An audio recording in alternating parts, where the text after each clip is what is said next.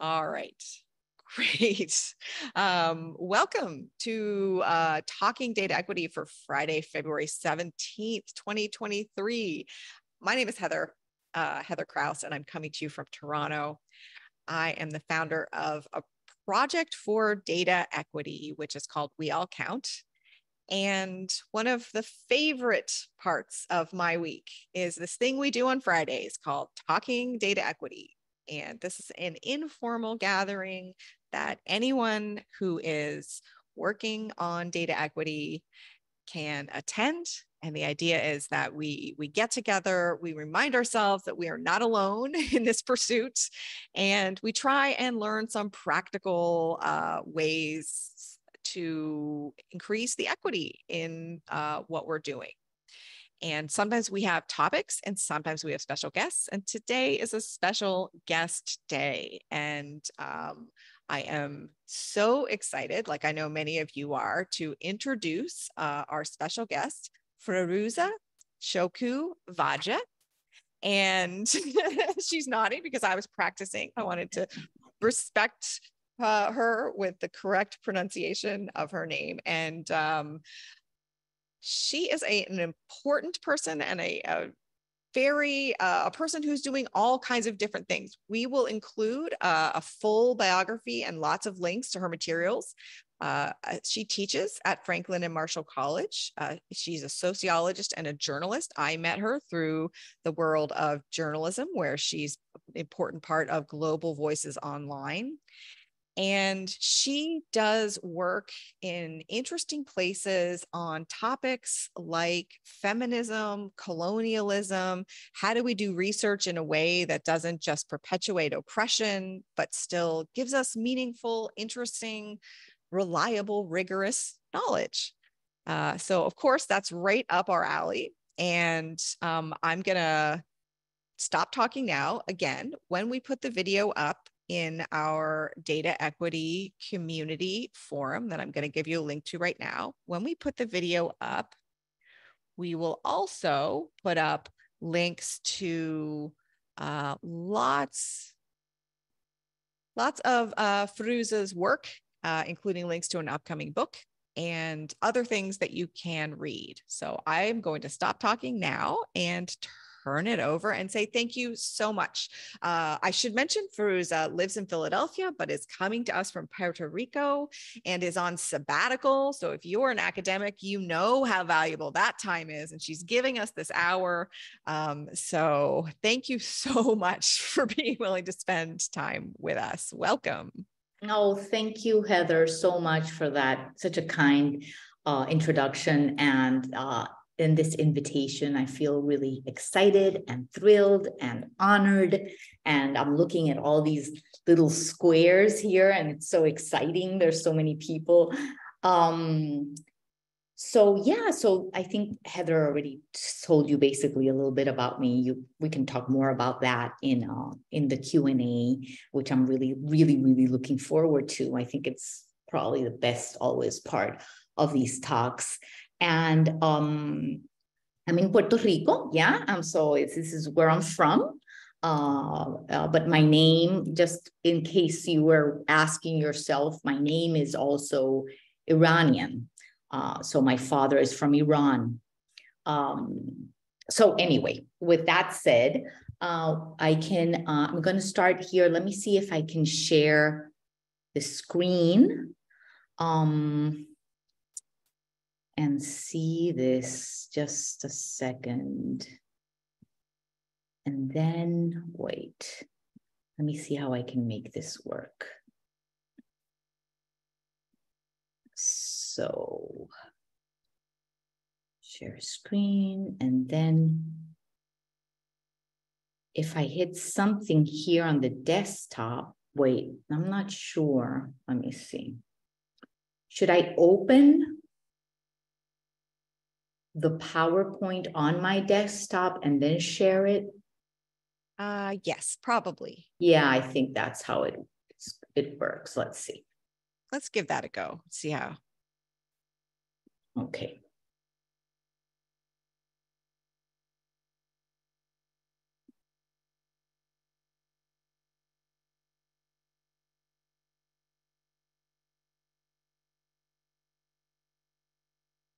Any luck? You know, technology, right? Talking about technology.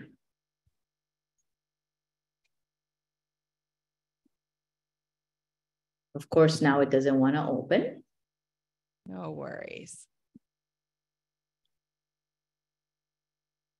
It's not surprising when it doesn't work. It's actually amazing when it does work. We have so much technology that sometimes we forget. So,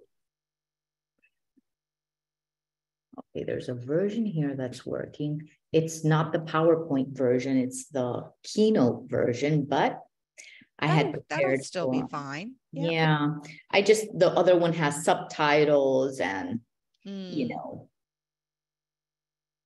Okay, can you see that? We can see the slides, and we can also see the slides down the left, which isn't a problem for us. Can I, but yeah, I wonder if, maybe here on play, but then, there. Yep, That's better. there you go. And now if you use your arrow keys, you'll be able to move my arrow keys. Perfect. Okay, so hello everyone. This is going to be a presentation on basically on a part of my forthcoming book, which is called In Defense of Solidarity and Pleasure, Feminist Technopolitics from the Global South. It's forthcoming in fall with Stanford University Press. I'm very excited to be presenting a part of this book. It's only based on one chapter of the book because, you know, it's a pretty long book. But again, we can talk about anything. I have a whole chapter, for instance, on methods and how I approach my research with the activist communities I work with. And we can also talk a little bit about that. And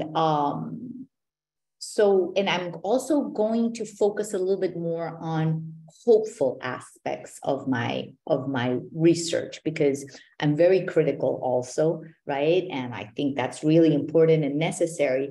But I think sometimes there's a lot of hope also in my work. And I think in the world we're living particularly, you know, we need to hang on to hope, right?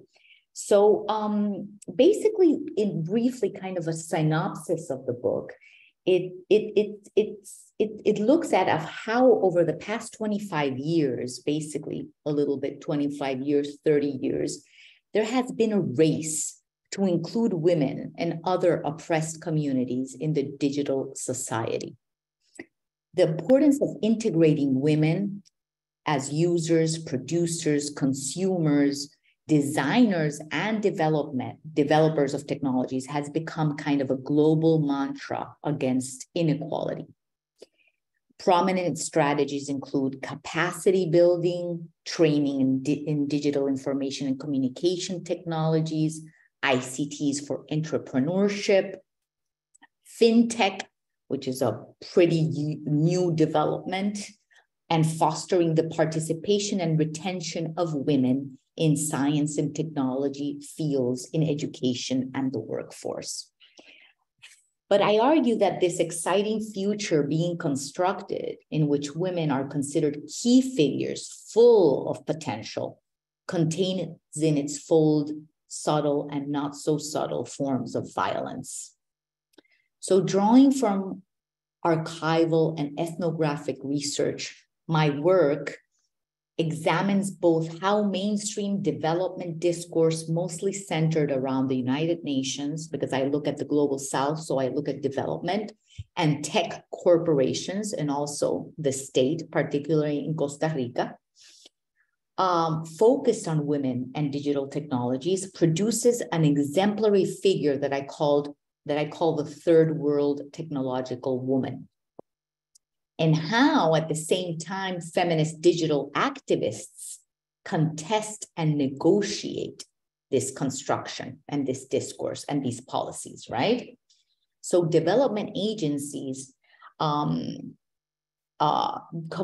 this woman create this figure that I call the third world technological woman, that combines technological dexterity and keen entrepreneurial instinct with gendered stereotypes like care and selflessness and nurturing. So this is a very nurturing figure, right? And this figure, this woman, is supposed to magically thrive amid numerous forms of violence and precariousness. Care, close and intimate relationships become potential sites of profit through these digital technologies. And we see this a lot with fintech, right? Which I'm not going to be focusing on today, but we can definitely talk more about. Firuzeh, I'm gonna interrupt for 1 second because the slides aren't moving, and we think they're supposed to be. I'm not moving them yet.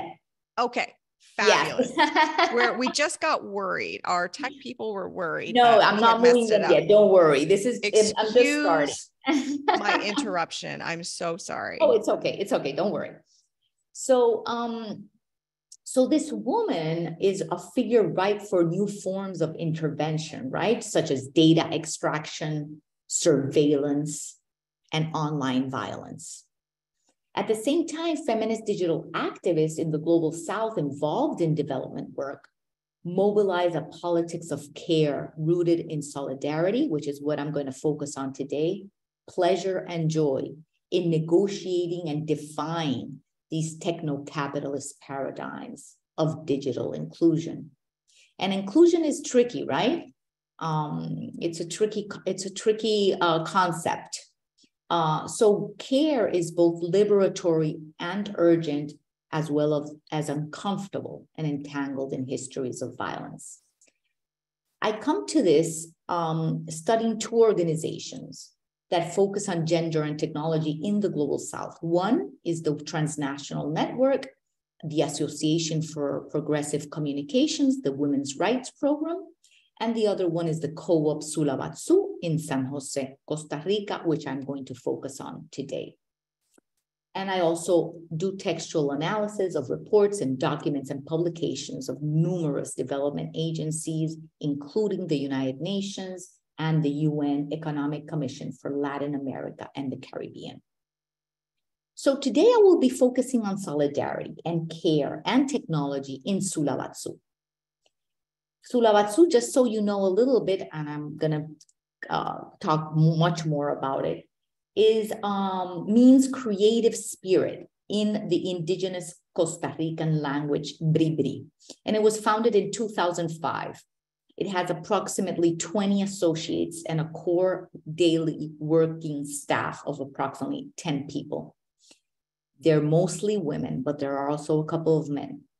One of Sulabatsu's main initiatives is to bring women and girls closer to digital technologies through associative technology-based entrepreneurship and supporting women in science and technology fields through trainings, workshops, advocacy at the local, international, and national levels. So before I start kind of going more into, I just want to say that how I come to this topic. This book for me is also very personal. I come to this topic after years about thinking about the implications of digital technologies for social movements, particularly, especially for women's and feminist movements. As a journalist and reporter in Puerto Rico, which is kind of my first career, I lived the digital revolution, right, in the newsroom, and the impact it had on journalism, particularly as a business, and how it eroded the authority of traditional media. Activists and other communities were increasingly using digital spaces and tools to communicate, distribute their messages and claims, and make the media and other institutions accountable. The feminist movement in Puerto Rico particularly was one of many political actors who embraced digital technologies and spaces. This led me to study the digital media strategies of the feminist movement in Puerto Rico for my master's in journalism. So this book took me back to communities of feminist activists in the global South to understand and contribute to the ways in which they are working in the present to create a liberatory future. So in the context I study, politically located in the global South, solidarity and pleasure are not only means of survival for activists, but also subversive tactics. They are woven into the fabric of how they take care of each other and the communities they serve. My definition of solidarity stems from the field. I employ solidarity not as a blind form of unity and harmony, but as an acknowledgement of also of shared interests that centralize the value of difference. By solidarity, I mean horizontal forms of collaboration, kindness, and a profound sense of integrity. I use Rita Segato, and we can talk about citations, right? And how I use citations in my book. Rita Segato is an Argentinian anthropologist, feminist anthropologist. And I use her powerful framework of a politics of connections throughout my work to examine the politics of care of both feminist digital activist practices and also of discourse and policy. In a world in which extreme violence, particularly against racialized, minoritized women and feminized bodies in all their diversities, and ecological destruction is rampant, Segato proposes a politics in feminine key that reweaves community using the fragments that are left. That's a quote. So she counterposes this politics of connections to a politics of things and what she calls the thingification of everything produced by capitalism as the ultimate sign of happiness and success. In the co-op Sulawatsu, where I did ethnographic research, solidarity is part of its everyday practice in the way the members organize, conceptualize their work, and relate to each other and the communities they work with. Care is an important part of their feminist techno-political and economic praxis. Their workshops consist of training in basic internet skills, disassembling and reassembling computers, programming with open source code, training women in online security and privacy, and fostering networks between rural women in STEM and creating local entrepreneurial endeavors. The co-op has conducted workshops with sex workers, domestic workers, environmental activists, and indigenous women, and led digital storytelling projects throughout Central America using photography, video, and graffiti. Their administrative structure also, its principles of sharing knowledge, participatory action research, and public art projects are all important parts of its politics of care. So in Sulawatsu, technology is anchored in relationships of solidarity among its members and with their communities and the planet. This is what an indigenous woman from the Cabecar community of the Caribbean Alto Pacuare region of Costa Rica told Kemli Camacho, who is the coordinator of Sulawatsu, during one of their conversations. This petition blew Kemli's mind away after having worked on technology-related issues her whole life and having founded this internationally recognized co-op more than 15 years ago. She simply could not wrap her head around the implications of collaborating on the creation of una tecnología del sentir. Actually, this translation is not accurate. It's, we want a technology of feelings. This technology of feelings drastically differed from the profit-oriented technologies and ideas that Kemli had worked with her entire life. For these indigenous women whose communities are under the imminent arrival of internet connection, the meaning of co-designing a technology that feels of feelings was grounded in practical results, such as creating a virtual app that could submerge users in their communities and cosmology, or an application connected to sensors that could detect when deforestation trucks entered their lands. but their request also surpassed the practical. A technology of feelings is about celebrating their knowledges and ways of being. It is about collaboration, joy, and respect. It is about being seen, heard, felt, and seeing, hearing, and feeling. About following rhythms not determined by linearity, assessments, outcomes, and results. And to be able to create a technology that feels, we also had to feel them, Kemley told me. The Indigenous women told the co-op members that to be able to work together, they had to visit their communities, sleep in their houses, travel their lands, and participate in their ceremonies. And so they did.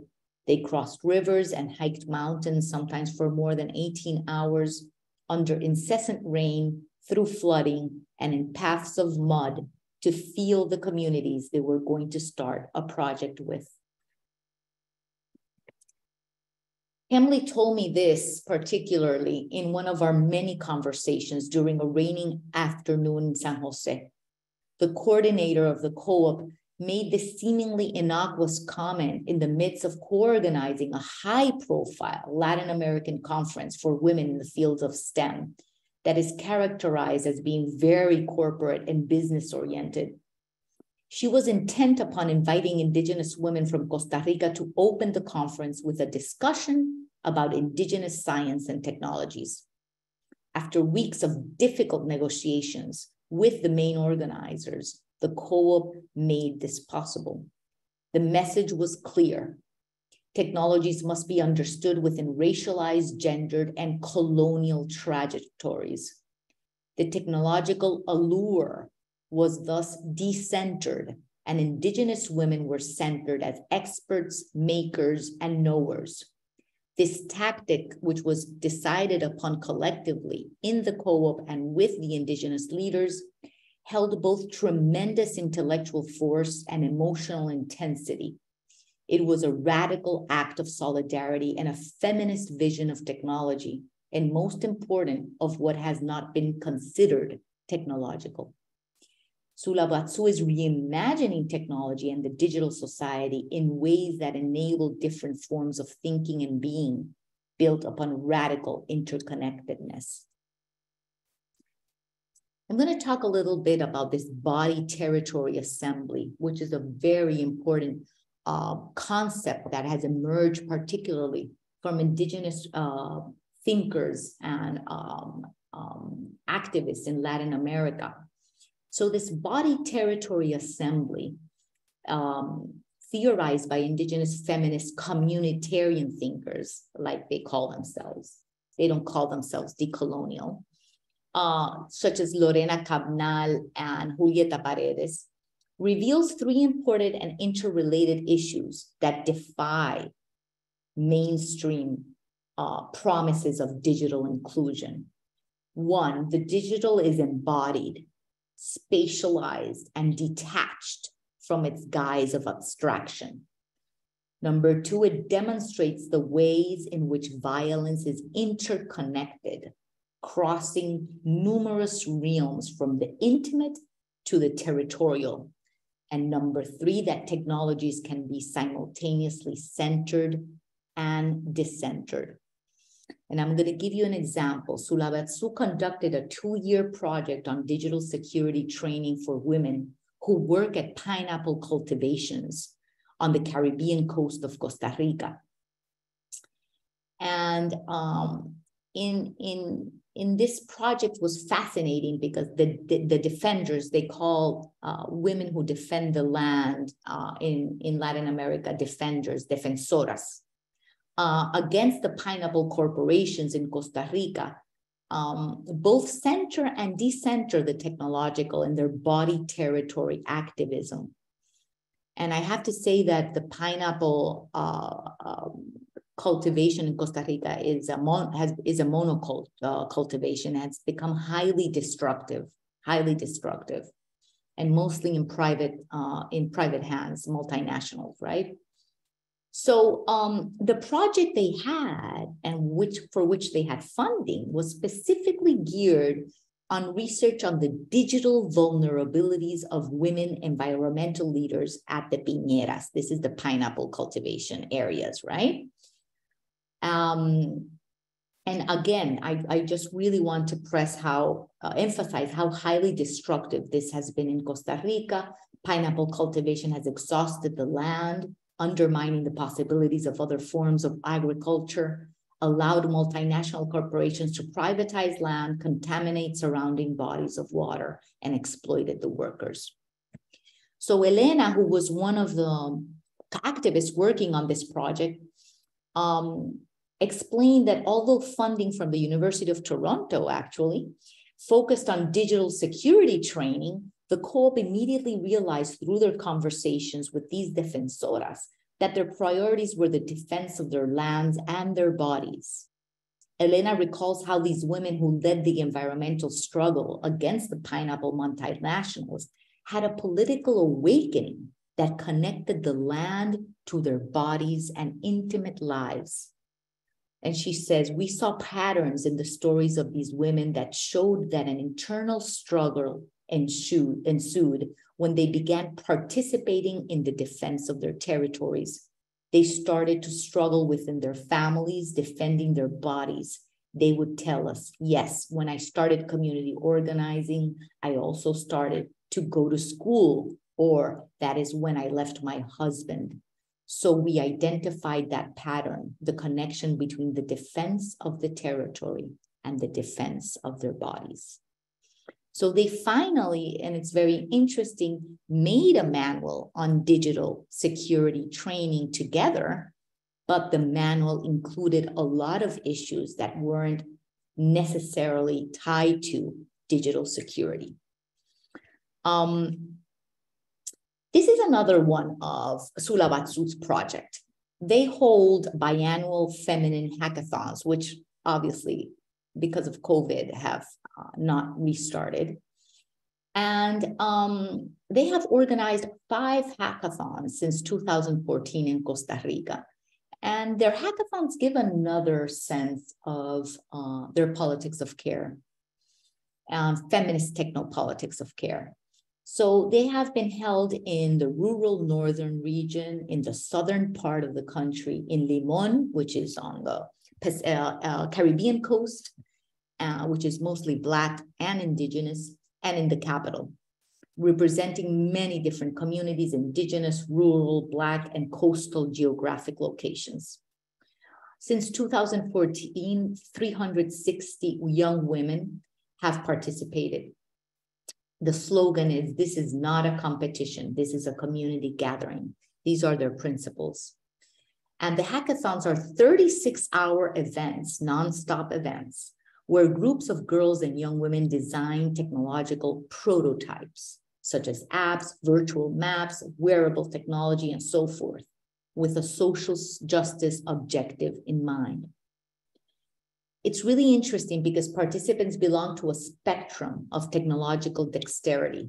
The co-op mixes young women who might be in STEM or are studying STEM with women who might not have ever been or had access with a computer or internet, for example. So the intermingling of multiple knowledges is fundamental for the project. There are no winners, rather projects are highlighted. Each hackathon is held after a 3-month process of selection and participatory research in the communities and regions where the events will be held. And they organize under specific themes such as green technologies, feminist coding, urban sustainability, or satellite technologies. Participants, as an example, have designed apps to help teenage mothers find resources, an Amazon-style app for shopping in local stores, an app that identifies close public transportation options, and a glossary of words chosen and defined by girls so that the adults in their lives understand what they mean by concepts such as stereotypes, conflict resolution, and communication. The participants define what they are looking for in technology, right? And the problems and the needs of the people of the region. One of the most important elements of the hackathons is that juries are composed of both experts from academia and the private and public sectors and members of the community. In the hackathon in Limon, for instance, which is again on the Caribbean coast of the country, which is mostly Black and Indigenous, organizations formed part of the jury. And Kemley told me, and this is a quote, "This encounter between the tech community and the community is one of the most important aspects of the hackathons. These events might officially end after the 36 hours, right? But the process extends throughout the network of women who continue to work in their communities with each other and with the co-op and offer continuity by participating as godmothers in future hackathons." I want to go back to the Indigenous community that I was talking about at the beginning. In the 2018 hackathon held in the Caribbean town of Limon, 2 prototypes were highlighted. One of them was Okamasue, which is translated as white man's technology, and cyber trash, a satellite technology that would survey the sea-devouring microplastics, one of the main contaminants of our oceans. So it was in this hackathon that Sulabatsu started working with the indigenous Cabecar and Bribri women from the Alto Pacuare semi-autonomous region in the Caribbean coast. Through Okamasue, indigenous women intend for non-indigenous people to feel their language, traditions, ceremonies, knowledges, and ways of being and thinking. And it's very interesting because I was looking for the website to look at some of the images, but it's locked and I couldn't access it at the moment. But I think that also locking it is part of their politics, right? This is not accessible to everyone. They choose who they give access to or not, right? So for instance, they appropriate the way in which their knowledges travel through and beyond the internet in another iteration of the ways in which relationships both lie within and surpass technologies. One of the goals of the virtual map, they created a virtual map which integrates video, audios, images, and maps in their own language and also in Spanish, is to create awareness of the lives and richness of the Cabecar and Bribri communities in developing advocacy campaigns and a course of action to generate policies and procedures to protect indigenous knowledge in Costa Rica. The relationship between the activists I work with, right, and these indigenous leaders has extended way beyond the hackathon. And Okamasue has now become a central project for Sulabatsu and has transformed its vision of technology. So in the launch of Okamasue in July 2021, which I attended via Zoom, the indigenous women presented their project and talked about the co-designing process, particularly with the icons they decided to use, right? The co-designing is with the Sulabatsu activists, right? They did this together. So the co-designer from Sulabatsu, who's one of the activists I interviewed, mentioned that during the process of design, she had learned a lot and her perspectives as a Western woman had been constantly challenged. One of the things that challenged her, for instance, was that when they were discussing what icon they were going to use for economy, for talking about the economy, the indigenous women told her that it had to be represented by women holding hands, because that's the way they view economy and what economic relationships are as sharing. And I remember Kemley saying in that particular presentation, and this is a quote, "It is very, very important to state that these women's knowledges can never, never be contained in a technological device."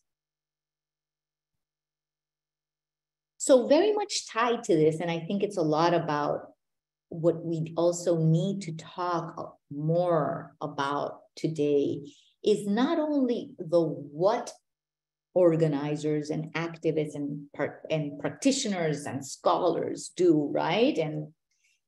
But how we do it, right? how do we do it? But when I say about how, is what are the things we are practicing amongst us, right? Because sometimes there are organizations, and Sulabatsu is a co-op. It can be considered in some ways an NGO. We can talk more about that. That works within certain systems, so is restricted in some ways, but also works beyond those systems, subverting a lot of what those systems are trying to perpetuate, right? And I'm very fascinated about this idea of living the world you imagine. So in terms of organizations, which are living beings, right? They're living organisms, right? In terms of organizations, we sometimes see a lot about what they do, but we don't see how they work with each other, right? What are the systems? What are the things that are in place? And many times there's a disconnect from what organizations do and profess to how they relate to each other. And this is a very important part of what I think we need to look at. And in Sulabatsu particularly, I call it living the world you imagine. It's impossible to understand this organization without understanding its relationships. Its members' bonds, their income and knowledge is collectivized. They have horizontal structures of administration. And all of this is connected, right? They're deeply connected with their work on technology. They live the world they imagine, which is non-hierarchical, horizontal, collective, and affectionate, right? They have an office, a beautiful office in San Jose. It's organized as an office, as an open space full of natural light where everyone can look at each other. Every day at 3 p.m., we had coffee together, an almost sacred daily bonding ritual. They work, talk, and laugh, and also move through conflicts, because there's always conflicts, right? This does not mean that there's no conflicts regarding differences in approaches, styles, and objectives. They have arguments on issues that range from funding sources to religion and sexuality. And when I arrived for the first time in the summer of 2015, there was something happening precisely that I just couldn't articulate at first. Since the beginning of my fieldwork, I was already trying to understand the meaning of solidarity in the co-op's organizational rhythm and the relationships among its members and others. This was a rhythm that didn't follow a linear, progressive development. They move organically, collectively, with unstructured schedules. Sometimes they document their projects, other times there's no paper trail, and some initiatives are impossible to articulate in sentences with commas and periods. Other times they simply do not have time or resources. Their projects and communities do have to abide by specific procedures of grants and funders with clear objectives, assessments, reports, statistics, and lists of outcomes. And yet there's also an emphasis on process, on experimentation, on learning from mistakes that goes beyond collecting data. This is a quote from one of the activists. Its members' most treasured goal is to sustain relationships of care among themselves and the communities they work with. There continues to be an emphasis on joy, on dreaming the impossible, and returning to the drawing board as many times as necessary. They make space to start over, reflect, and regret. They make time for long conversations on work-related and personal problems and hopes. Thus, their vision is precisely about creating and imagining technologies of feeling as imagined by the indigenous Cabécar women. None of this means, these are images of Sulabatsu. None of this means that work is not being done. The key is to understand who defines what work looks like. The Sulabatsu collective work when loving, caring for each other, and sharing coffee with natija, guava jam, and fresh bread every day. They work when they talk about their lives, heartbreaks, mistakes, and regrets. They work during those long conversations in the van, traveling around Costa Rica, while Juan drives from the north to the south, from the Caribbean to the Pacific coast and back. They are also working when they interrupt everything to help a coworker who is depressed. This is all part of the everyday labor at the co-op. Emotions and reasons are imbricated, seamlessly woven into each other against modernist, dualist ways of thinking and being. And I really love this quote by Leanne Berasaumosake Simpson. In her quest to disengage from modern colonial epistemologies and ways of producing knowledge, Leanne Simpson says that at first, she did not fully appreciate how the Anishinaabe, her own community in Canada, produced theory through practice. And she writes, and this is just so beautiful. It became clear to me that how we live, how we organize, how we engage in the world, the process, not only frames the outcome, it is the transformation. How molds and then gives birth. The how changes us. How is the theoretical intervention. It has been, for me, precisely Sulabatsu's how that alerted me to the meanings of a feminist technopolitics of care. The defense of life is crucial in a world in which colonial capitalist policies, which govern most of our technologies, increasingly thrive on the extraction, exploitation, and dispossession of life, human and non-human. And that is what La COPE does. They defend life, a dignified life, forging a politics of connection. These relationships of solidarity not only denounce, and for me, this is the key, but they also announce the possibility of more just worlds where everyone, the land, animals, humans, and objects can flourish together. Thank you. Thank you so much, Firuzeh. That was a very crucial and important presentation and description, and really helping us experience a specific way to generate knowledge. And I really, really appreciate it. Thank you so much. And you can see there is... I took more time than I thought. I'm sorry. Oh. No one. I thought it was 25 minutes. There's no problem there. It was every minute was extremely valuable. No problem at all. You can see that everyone in the chat feels the same. Thank you.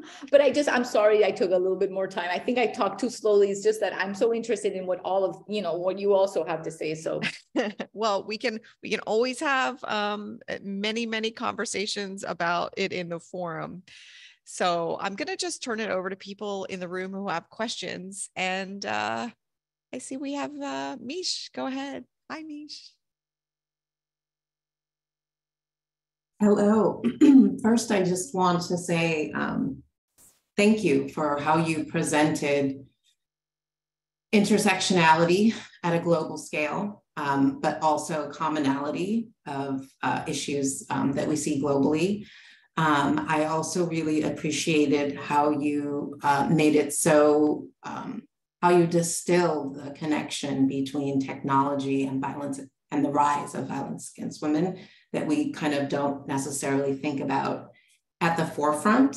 But the last piece is I really appreciate, and this is as a mom who homeschooled her 3 children, wow, who still to this day complain how unfair it was that they had to do AP calculus with their mom and physics. But talking about the data with the contextualized story, as opposed to talking about data equity with count data or point data. I can't express how, in my work, I do data storytelling. And what I get often is, Mish, just give us the data. Just tell us, Mish, kind of get to the heart, get to the real part of it. But how you talked about the data just really brings to the forefront the extraction of which you spoke, right? We extract data from communities that we say have power, but who really don't have power in the construct of oppression. And then we say, we're not sure what's wrong with you. Let's extract more data without understanding, without the extractors really fully realizing that they are the foundation of that which they're seeking to solve. So it was beautifully told. And even though you spoke about people, it was amazing because as you spoke so lyrically in my head, I could see like data and concepts. And so it was quite beautiful. And I look forward to reading your book. Thank you so much. Oh, thank you. How do I pronounce your name? Mish? Mish, you did? Yes. That's right. So first of all, thank you so much for your kind words. I really, and thank you so much, really. I that's exactly, some of the reflections I hope to provoke. Also, oh my God, my total admiration for homeschooling your kids during, wow. I mean, really, I honor you. And yeah, I think, I mean, you said it better than I could. It's exactly that. It's how we humanize, right? A lot of these things, and really look at people beyond that. And also looking at those relationships we form with people and these models of extraction, which are still so common and persistent, which we would think that they wouldn't be, but they still are. And it's something I struggle against a lot. I say I wrestle with many demons because for me, it's also been a process, right? How do I do this in a way that's careful, that's respectful, that's in some way reciprocal, in some way, hopefully. But that's also uncomfortable, right? I talk about that discomfort is constant in the sense that the way these hierarchies are built, particularly in academia, are so powerful that it's very difficult to build these kinds of relationships. Yes. I look forward to seeing more from you. Thank you. Thank you. Thanks, Mish. We'll make sure that we put a link to the book in the community forum. And we have another person with their hand raised. Go ahead, Marcella.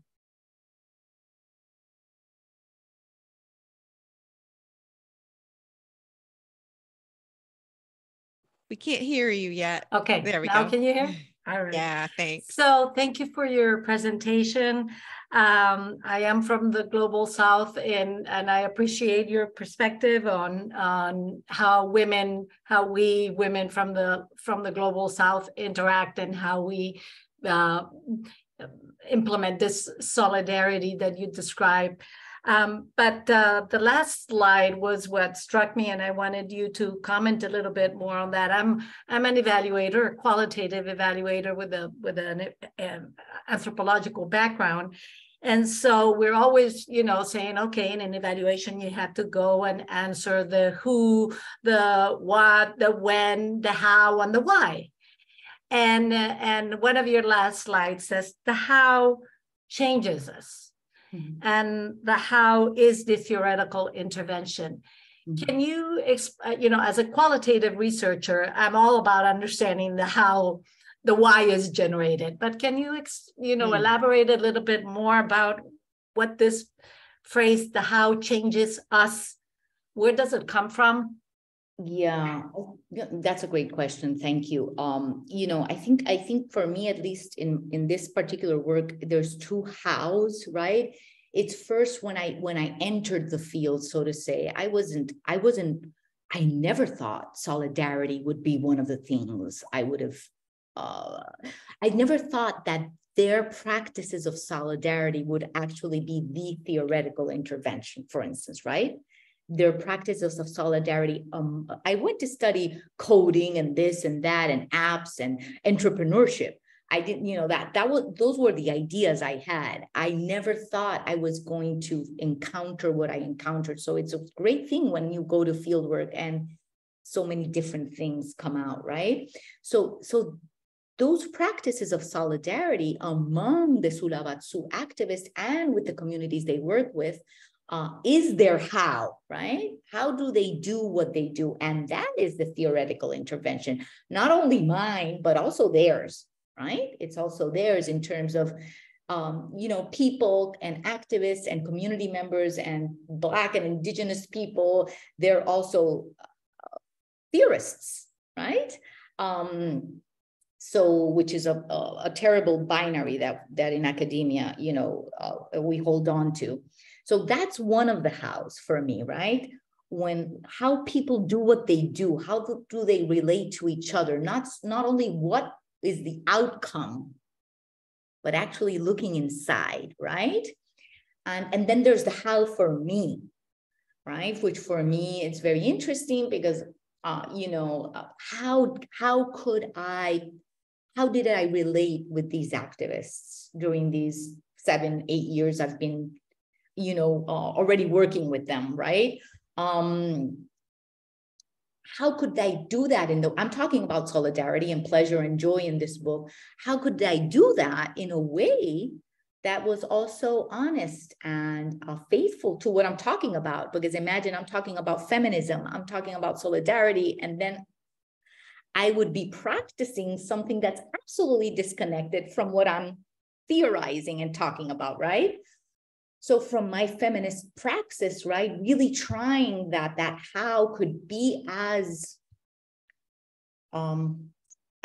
solidarity based as possible. How did I do that? I wrote, this is all in a methodological appendix, which I hate because I do say that in the book, but the methods are usually relegated to the very end of the book, when methods, which is the how, should be all over the book. We don't do anything without the how, right?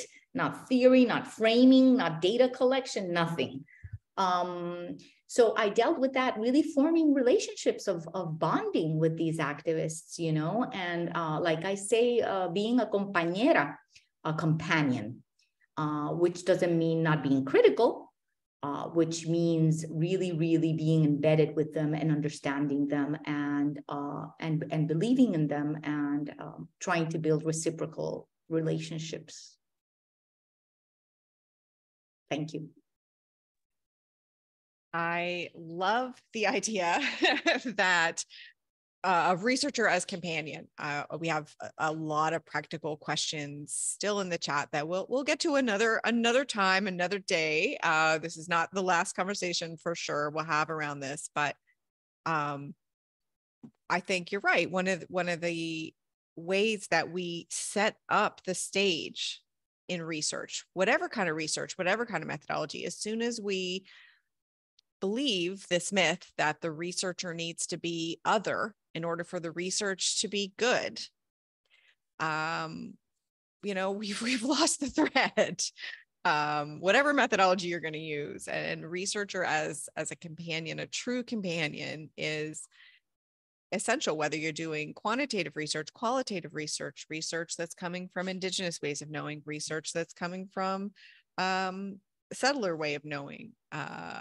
That's such a fundamental approach and attitude that will get past some of the intellectual sticking points where we can get stuck because of our conditioning and our training, and just taking a breath and remembering, like, researcher as companion is I think where we will have to leave it for now so that we can all continue on the path that is our day.